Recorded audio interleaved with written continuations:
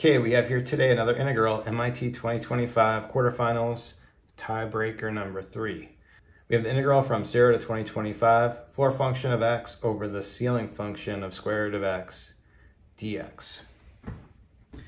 Okay, this one is kind of tricky. The trouble I have with it, it's having two floor ceiling functions, right? If we just had the floor function, I could break it up on integer bounds, and that's nice. If we just had this expression in the denominator, we could like simplify it with a u substitution in order to clean that up. But the way we have it, if I do something to simplify the numerator, the denominator is a problem. If I try to simplify on the denominator, the numerator is a problem. Well, what I'm going to do is basically just pick one and generalize it.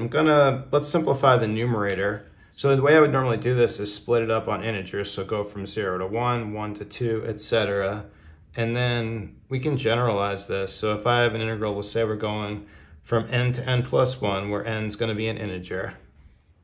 The floor function is going to round us down. So if we're looking at x values between n and n plus 1, the floor is going to round us down to this lower value.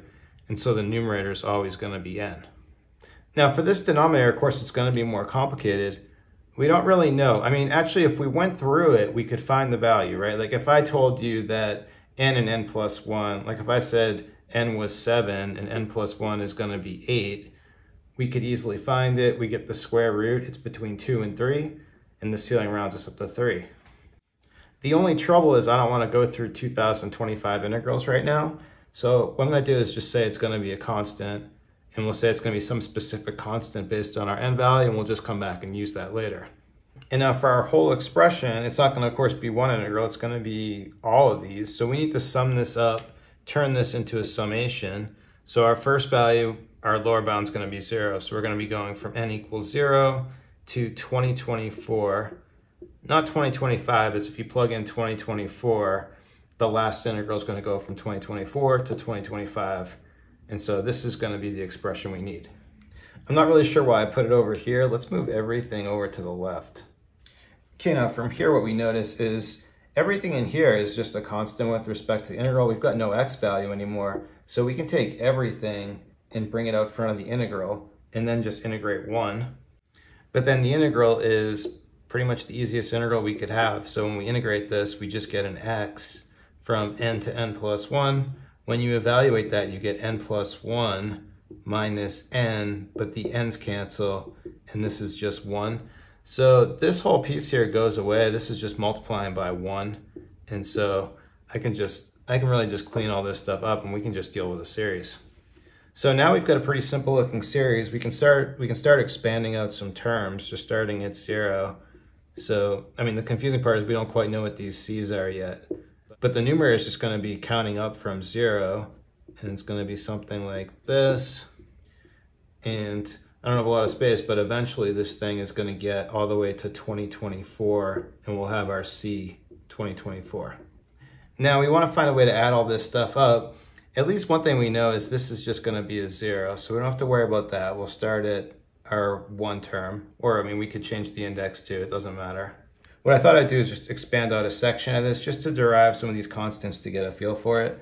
The key thing to notice here is what I used is the perfect squares are going to be key. So like 4 is a perfect square, 9 is a perfect square, 16 is a perfect square. One thing to notice is the difference between them, like from 4 to 9 is 5, from 9 to 16 is 7. And that pattern is just going to continue that way all the way to 2025.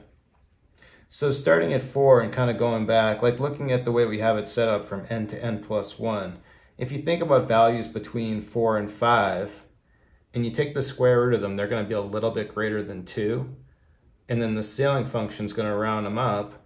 So what's going to happen is this denominator is always going to be a 3. And the same thing with 5, it's going to be, when you take the square root, it's going to be like something like maybe like 2.5. You take the ceiling, it rounds you up to 3. What's going to happen is all these values, nothing is going to change until we get to another perfect square. Even at 8, that's going to be getting closer to 3, but not quite 3. The ceiling rounds us up to 3. It's not until the n value is 9 that we have a change. Now, one thing that can be a little confusing about this, if you just plugged in 9, you get the square root of 9 is 3. for an integer value, the ceiling is still a 3. So you might want to put down a 3 right here. The reason that it's actually not a 3 right here, if you think of this as an integral, which it is, where we started with, and our n value is a 9, so we're looking at the integral from 9 to 10. Technically at the endpoint, you're going to get square root of 9 is 3, but we don't really care about the endpoints for an integral. You can think of it like a limit, where it's like think about it starting at like 9.0001 or whatever. You take the square root, it's a little bit greater than 3. And if it's greater than 3, the ceiling rounds us up to the next value. So this is actually going to start at 4. And so then the same pattern is going to repeat. When you have a 10, you're going to get, it's going to be something like 3.1, 3.2. Ceiling function rounds us up to 4. And the same thing's going to happen for all of these. The square root of 15 is getting closer to 4, but not quite. Ceiling takes us to 4. And then at 16, it's the exact same scenario as this. If you don't evaluate at the endpoints, you're going to be a little bit greater than 4, and the ceiling is going to round this one up to 5. So this right here is more than enough to see our pattern. Really, all you needed was just to go between two different perfect squares, and you have your pattern. So you could just focus in on this, and this is just going to repeat. What's going on in the numerator is really straightforward. It's just an arithmetic series. Our difference between terms is just 1. It's a lot like the first n counting numbers, except we're not necessarily starting at 1. I guess for the first one, we're starting at 1. But for each of these other chunks, we're going to be starting at something else, like 4 or 9 or 16. So for this, we can use our arithmetic series formula, which is just going to be a1 plus an divided by 2. It's just the average of the first term and the last term times the number of terms. So for this case right here, it would be real easy, right? 8 plus 4 is 12 over 2 plus 5 terms. 6 times 5, this is going to be 30.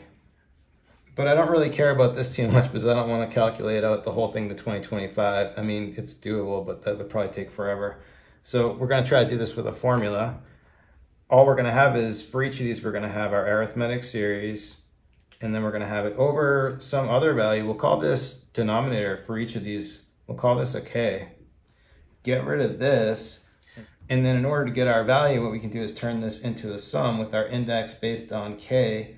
You'll notice here we're at 3, so for the values like 1, 2, 3, those are going to be starting at 2. So our k value for our denominator value is going to be starting at 2.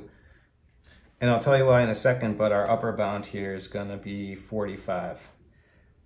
But in order to calculate this, what I'm going to want to do is I'm going to want to get this entirely in terms of k, because it's kind of, we really kind of have 3 different variables here. It's confusing. So if I just get this all into k, then we can calculate it. So we can come up with some values for a1, an, and n. Like this a1 value, in every case, what you'll notice is for a1, this is just going to be our k minus 1 squared. Like here, you take the k as 4, subtract 1, 3 squared gets you the 9. And then for the last value, like our an value here is 15. So for the an, all that is that's just going to be our k squared minus 1. So we have that for our a sub n value. And for n1, we can just subtract the last term from the first term because our difference is 1. So it's going to be an minus a1 plus 1. Like if you do here so if you do here like 8 minus 4, you get 4 plus 1 because we've got 5 terms here. So for n, just subtracting these, we're going to have k squared minus 1 minus k minus 1 squared, and then we need to do a plus 1 on it. But the minus 1 and 1, that's going to cancel. K squareds are going to cancel. When you simplify this all the way down, what you're going to get for n is going to be just 2k minus 1. Now, before I plug back in, let's get a little simplification. I can expand this out as x squared minus 2k plus 1. So now putting this together, what's going to happen, I can bring the 2 into the denominator so we can have this as 2k, a1 plus an. Adding these two together, we're going to get 2k squared minus 2k, and the plus 1 and minus 1 is going to cancel, so we'll just leave that. And then our n value, let's write it out like this, 2k minus 1. But now let's just simplify this. Here we got 2k in common. I can factor out a 2k from this thing right here. So what's going to happen is we have, so now I can write this as 2k. This becomes just k minus 1 for this piece times 2k minus 1 over 2k. but 2k, that's gonna cancel here. And then with what's left, I can just multiply it out and we get 2k squared minus 3k plus 1. And so let me clean up the board and we'll see if we can calculate this sum right here. Okay, so bringing this sum over from the previous board, what I did actually was I just split it up. So because we're adding and subtracting, break it up into 3 sums and just factor the constants out front just to make it easier to calculate. And one thing I wanted to get back to, I didn't really explain why we have 45 as the upper bound. That's just because I expanded out the last few terms right here. You'll notice with this pattern, right, where when you square 4, you get to 16, which is the next perfect square. If you square 45, you get to 2025. But if you remember back when we were going from n to n plus 1, we didn't actually include 2025. We had our last value, our upper bound was 2024 on the n values. And so that's this value right here. So our last term is going to be at k equals 45. Okay, so now going ahead to calculate this, we'll start with the right because it's the easiest, just adding up ones. So that sometimes can be a little confusing, but we're adding, it's just 1 plus 1 plus 1 all the way to 45. The only thing you need to keep in mind is we're starting at 2. If it started at 1, this would be 45. But because we're starting at 2, this value is going to be 44 right here. And then next we'll look at this one right here, the sum from 2 to 45. For this sum from 2 to 45 of k, so for this you could either do it with the arithmetic series formula we just used, or you could do it with the first 45 natural numbers minus the k equals 1 term that we haven't included. Let's do that, I think. So we'll do, for the first 45 natural numbers, it's just 45 times this plus 1. So it's 45 times 46 over 2 minus the first term, which is just a 1. Cancel 2 with 46 and we get 23. And for 23 times 45 minus 1, what we're going to get for this is just 1,034. So we'll make a note. We got 1034 right here for this sum. Last, we got the sum of our k squared terms from 2 to 45. We can, again, like we did before, we can use our formula for the first n natural numbers squared. The formula for that's going to be n times n plus 1 times 2n plus 1 over 6, where our n value is going to be 45. And we can't forget we need to subtract off 1 at the end. So what's going to happen is we're going to have 45 times n plus 1, which is 46. 2n plus 1 is going to be 91 over 6, subtract 1.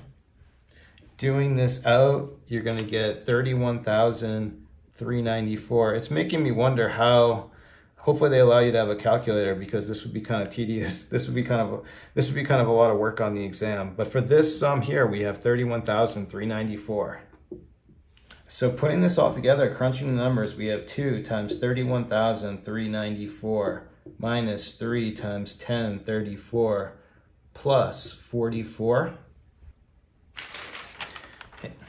And no, I can't do it in my head, so what we have here for our final solution of this is just going to be 59,730, and that's it. Okay, that one was kind of a lot of work. I'm wondering if maybe there was some shortcuts, although looking at the answer, it seems like you were going to have to crunch some numbers, but I don't know, maybe there is a quicker way, so I'll have to look into that and think about it. Okay, that's it for today. Thanks everyone for watching. Have a good day.